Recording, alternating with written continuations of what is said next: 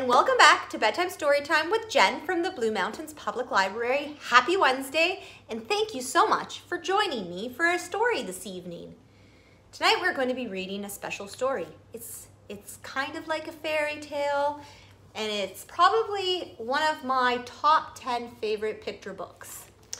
It's called Moon Man.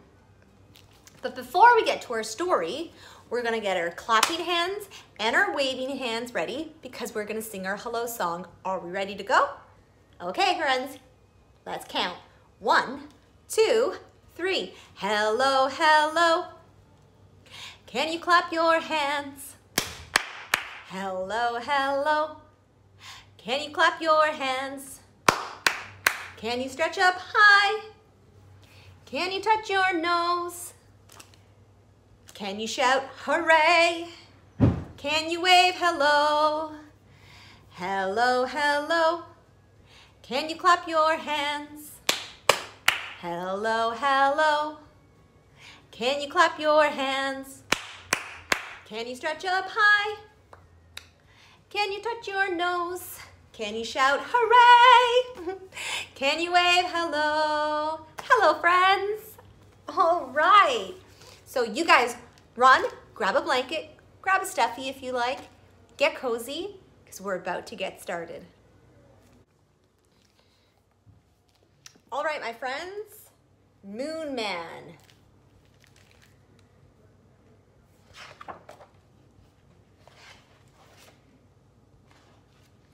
On clear, starry nights, the Moon Man can be seen curled up in his shimmering seat in space. There he is.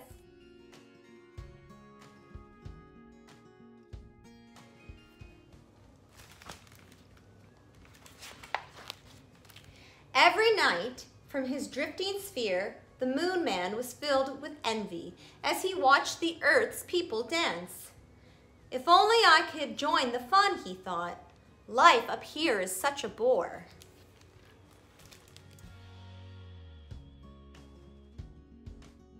He looks a little sad. He wants to sing and he wants to dance. Who wouldn't want to do that? It's so much fun. One night, a shooting star flashes by. The Moon Man leapt just in time to catch the fiery tail of the comet.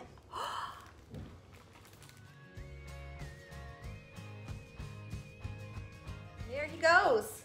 He's left the moon and he's on his way.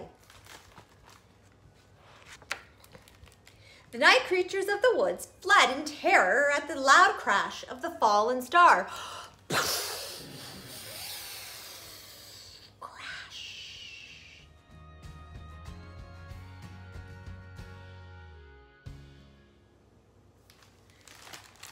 The pictures in the story are just amazing too. So another reason why it's one of my favorites. The noise brought hundreds of people from a nearby town. Soldiers sped to defend the earth, firemen hastened to quench the flaming lights, and the ice cream man hurried to set up his stand for all of the spectators. So we have the soldiers, the firemen, police, the spectators, and the ice cream man.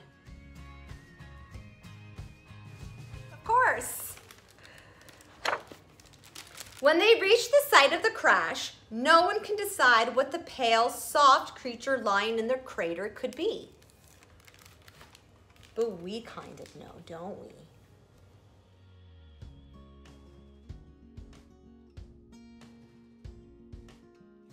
It's the man on the moon. Government officials were alerted. Statesmen, scientists, and generals panicked. They called the mysterious visitor an invader.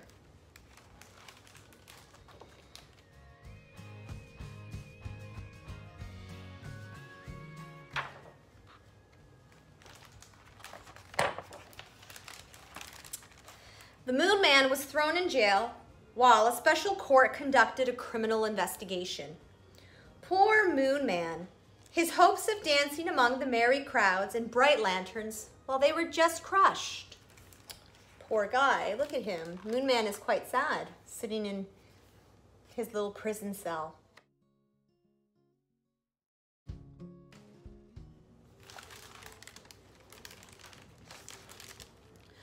One night, as the Moon Man sat wondering why he was so cruelly treated, he noticed that his left side had faded. "Why, I must be in my third quarter," he thought so happily. Every night, as the moon grew thinner and thinner, so did the Moon Man, until at last he was able to squeeze through the bars of his window. So the moon's going through the phases, and because he's a part of the moon, he's going through the phases of the moon with it. Pretty neat. When the head of the armed forces paid a visit to inspect the weird captive, he found the cell empty. The general was furious.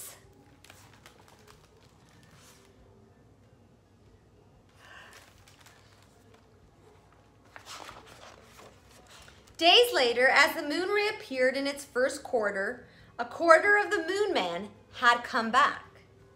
2 weeks later, he reached his full size again. So when the moon reaches its full size, do you guys remember? Do you know what that's called? When the moon is a complete and perfect circle in the sky, it's the full moon. Delighted with his freedom, he wandered about, discovering the sweet-smelling flowers, the splendid birds, and the butterflies.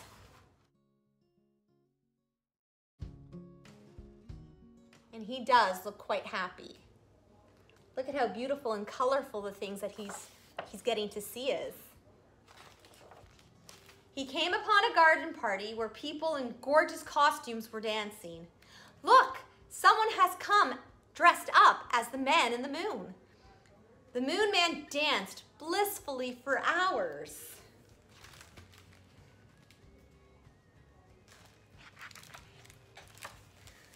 Alas, a grumpy killjoy complained of the late music to the police.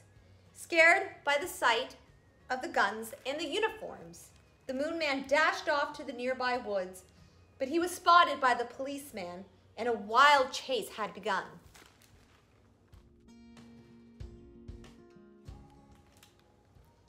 Quite the adventures. Swiftly outracing the police, the Moon Man shot across the countryside. In a lonely place, he came upon an ancient castle.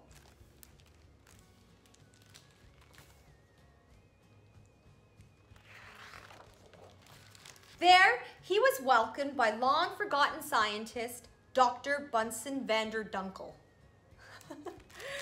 For centuries, he had been perfecting a spacecraft to reach the moon.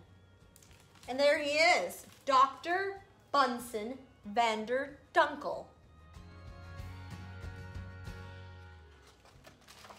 Now, finished, the intricate machine rested on its launch pad in a castle turret.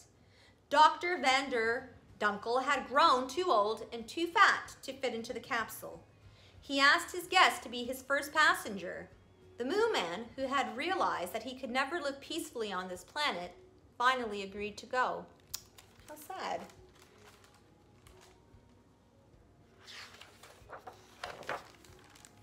Dr. van der Dunkel decided to wait for the moon to enter its third quarter. By then, the Moon Man will have grown small enough to fit in the capsule, he thought. A few nights later, the Moon Man took leave of his benefactor. With tears in their eyes, they bade each other farewell. Then the Moon Man blasted off with a roar of rockets. And there he goes, taking off into outer space.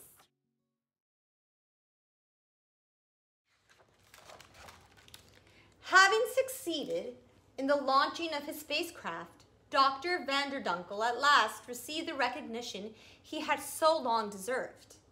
He was elected chairman of an important scientific committee.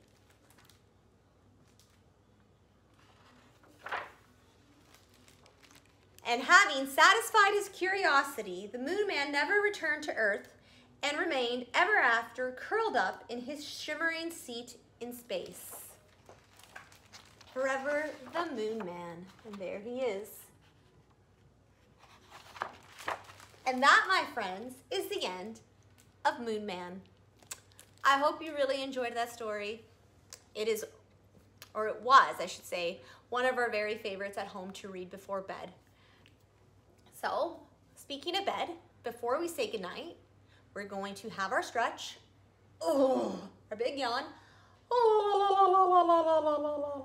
and our song goodnight. Good night, friends. Good night, friends. Good night, friends. It's time to say good night. Good night, my friends. See you next week. Bye.